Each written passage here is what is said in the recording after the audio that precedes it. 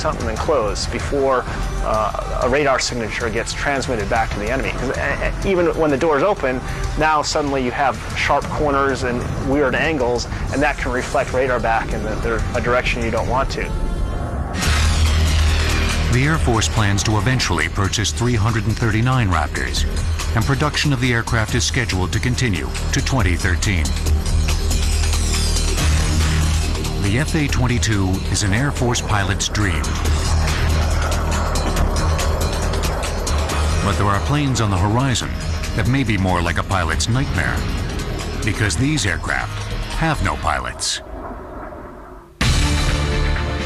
The F-15 Eagle can climb at more than 40,000 feet per minute. That's sea level to the top of Mount Everest in 45 seconds. Extreme aircraft will return on Modern Marvels. The Global Hawk spy plane points the way to what some believe will be a pilotless future.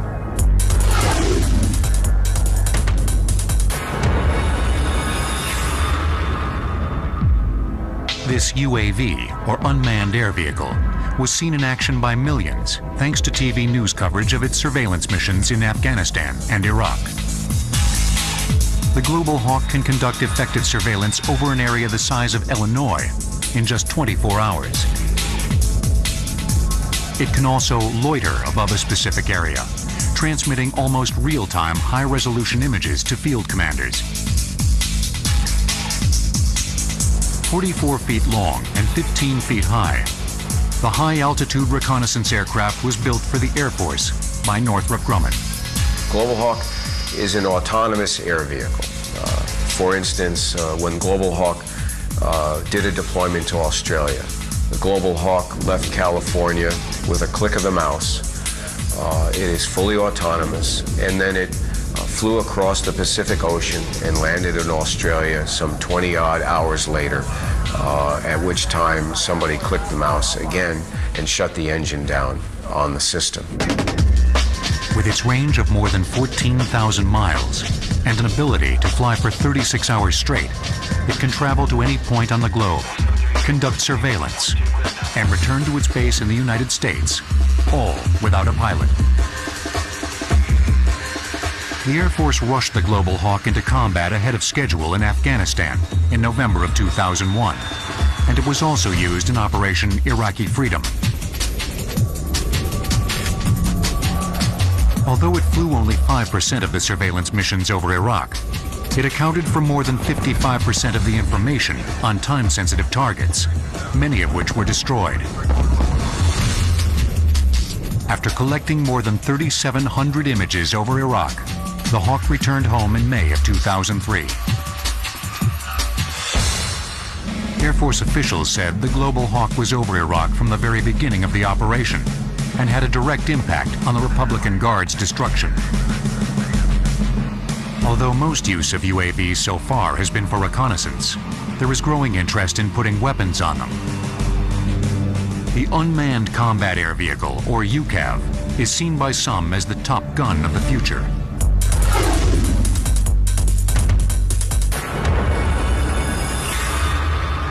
One of the most dramatic first uses of an armed unmanned aircraft in combat came during Operation Iraqi Freedom, when Predator reconnaissance drones were outfitted with Hellfire missiles. There's one famous mission that the Air Force likes to talk about during Iraqi Freedom. There was a broadcast tower from the Iraqi Information Agency in downtown Baghdad, and that tower was very close, I believe, to the Fox News tower and also to a mosque. And so it was a very, very dangerous target for the Air Force to go after. So what it did was it sent a Predator unmanned aircraft armed with Hellfire missiles into downtown Baghdad, and the remote pilot who was operating the aircraft from thousands of miles away in the ground control station was able to pinpoint that tower and actually take it out without any collateral damage to the Fox Tower or to the mosque. The Air Force is now testing the Boeing X-45 UCAV demonstrator, which first flew in 2002.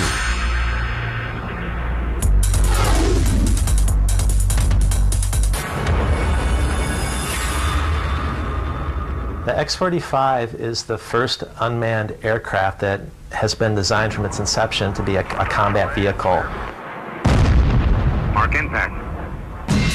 A larger version, the X-45C, is the precursor of Air Force UCAVs that will become operational in 2010. The X-45C will be nearly 40 feet long, with a wingspan of nearly 50 feet. It will be able to carry 8 GPS-guided bombs, weighing 250 pounds each in its internal weapons bays. Northrop Grumman is also testing an unmanned combat air vehicle, the X-47A Pegasus.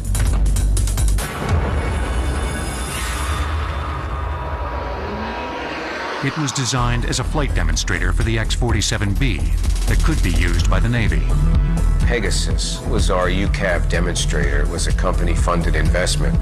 The way we approached the Pegasus was basically to demonstrate that, in fact, you could take an unmanned combat air vehicle and land it on the deck of an aircraft carrier.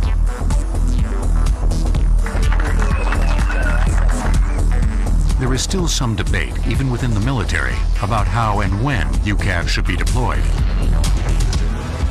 I think there's just this sort of rules of the game, ethical bridge to be crossed of, is it okay for a drone to be, and firing, and are we really sure that that's Osama and, not the head of the orphanage who's walking along the street? There's a lot of, queasiness about doing this because, you're looking through a soda straw on these things, and, are you really sure that's the guy? The chances of making a mistake are pretty high, and you really obviously don't want to kill innocent people. We must be very, very careful that we don't develop systems that are so complex that they really transgress whether or not they should be inhabited systems. There's a tremendous value in having the inhabited system because, to be frank about it, an inhabited aircraft carries with it a great deal of innate common sense that sometimes you don't have in a system that's relying on the lineup of ones and zeros.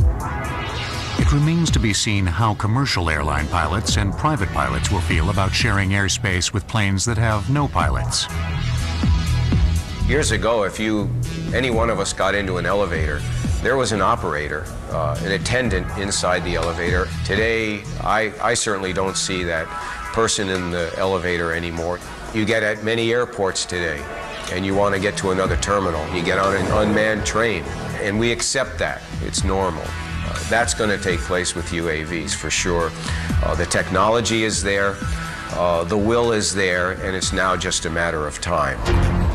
As aircraft technology continues its flight into the future, exciting possibilities are opening up that could change our lives and bring the world closer together, just as the jet age did.